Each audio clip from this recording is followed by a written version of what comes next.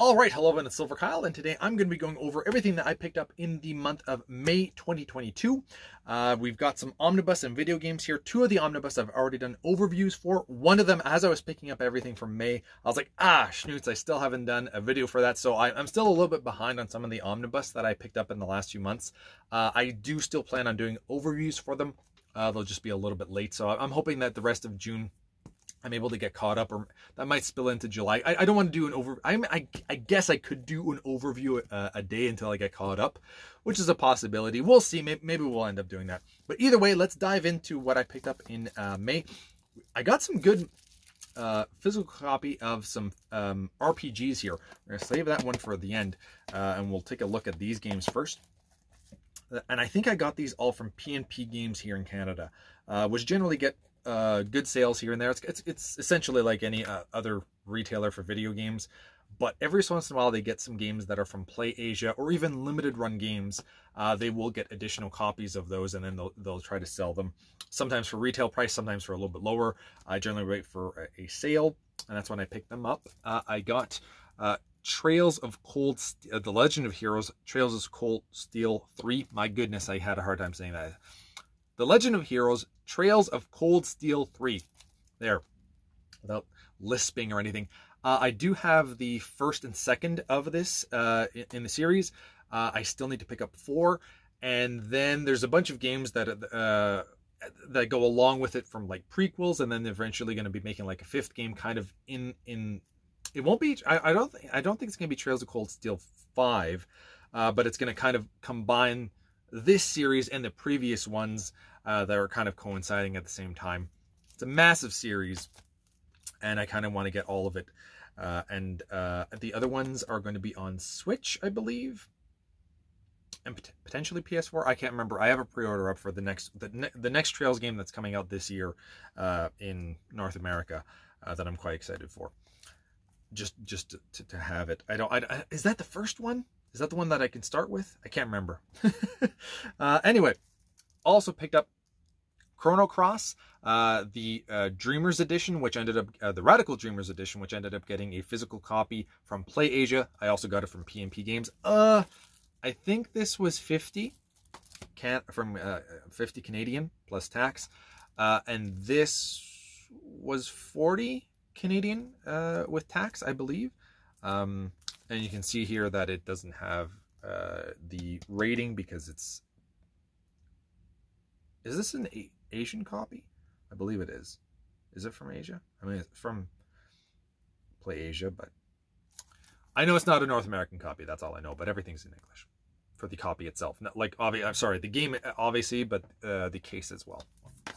And one that I'm really happy that I ended up getting, because they ended up getting this is a game that it's not even a full game, but this game has not had, or this physical copy has been out of print for a while now, and they just recently got a bunch of, I don't know if it was like they ended up getting a new stock, or they found old stock. I don't know what the heck happened, but P&P Games ended up getting the Xenoblade Chronicles 2, Torna, the Golden Country.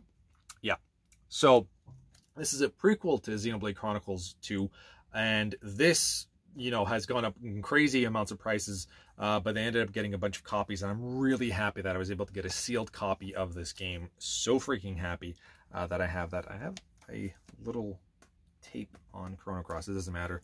It's still sealed anyway. I just noticed that right now. Anyway, so those are the video games that I ended up getting over the course of May. Now we're going to go into the omnibus. I ended up getting the Death of Superman, or Death and Return of Superman omnibus. Really happy to have this, because this just brings me back to my childhood with my first ever trade paperback. Brings it like that brings it to the 90s. I also just, DC did a great job with the eye on this one. I did an overview of this so you can kind of see it, but considering how many pages this is just a freaking great job. And I really liked going through this and looking at the art. The art is just absolutely beautiful. Early 90s stuff. It's freaking nice. Really, really enjoy that. I'm just enjoying myself over here instead of doing the video. Next up that I didn't do an overview of is X-Men Fall of the Mutants. Pretty much anything that's X-Men related I will usually pick up. X-Men, not X-Force or what's all the other stuff that they have, New Mutants. I won't pick up anything like that. I'm really just trying to stick with the main X-Men series. I might dive in, not to say that I won't dive into X-Force or New Mutants or anything like that down the line. It's entirely possible that I do, but for right now, it's just X-Men that I'm picking up, and I guess Wolverine. And Deadpool is another one, is the next one after that I'll be trying to collect for in terms of X series. Glad that we got, so this used to, I think this one used to be an oversized hardcover, and now we have the actual omnibus. Not that it really matters, but well, it's to some, because then you just have, you want all the logos to kind of match, right? That's makes sense. And last but not least, I ended up getting the Thor by Matt Fraction, which I did do an overview for. Another beast of a omnibus. Like, I mean, Fall of Mutants is kind of small compared to others, but just to give you an idea. I can't remember what the page count is for each of these. But let's just compare Superman and Thor.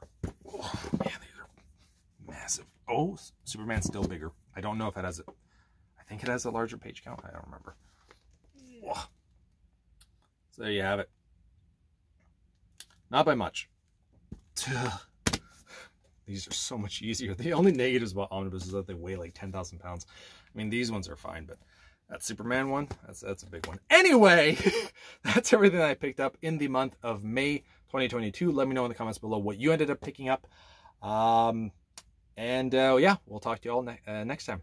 Thank you. You've been bearded in. I'm completely butchered the ending there. Beardage.